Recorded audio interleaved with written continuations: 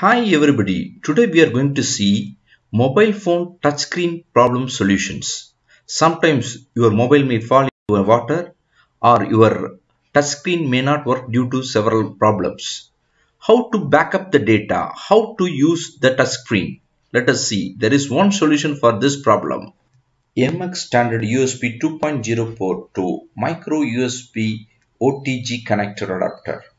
This helps you to connect to peripheral devices like mouse, keyboards, pen drives, and more to your portable electronics such as mobile phones, smartphones, e-readers, tablets, and laptops.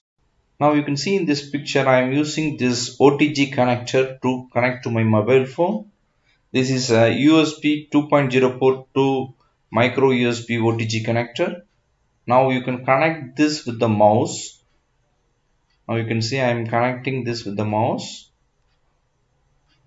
Now the mouse is active.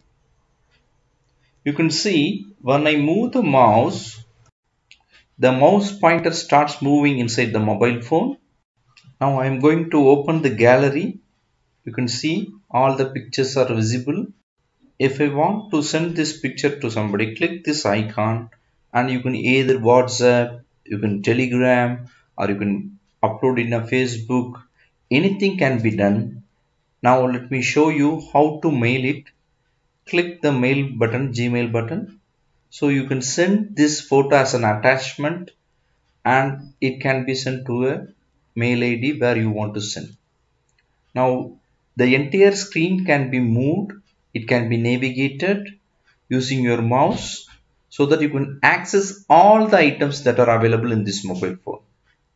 So even if the touch screen is not working, this is a very good solution for you. Now let us see, let me open the calculator so that we will check whether the calculator option is working. Yeah, it is opening. Now let us add 1 plus 3. Oh, 4, it is working.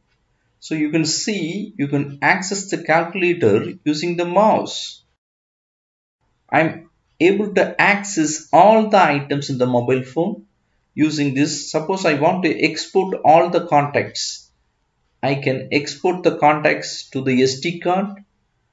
So even if your mobile is not working, you can back up all the data that is available in your mobile. Now let us play the music. I'm clicking the music icon. So let us play any music and check whether it is working. Yeah, there are a lot of songs available here. Let me play a song. Let us check whether we are able to hear the song. Yes. Now let me move to the next song. Yes, I am able to access all the songs in that phone. Now let me try to access the file manager. I am double clicking on file manager. You can see I can see all the items that are available in the file manager. Now there is an option here. If you want to export all the photographs and videos in your file manager to your SD card, it can be easily done. You select all the items, then you can see there is an icon called move. Click that, click SD card so that you can upload all the files to your SD card. Click paste.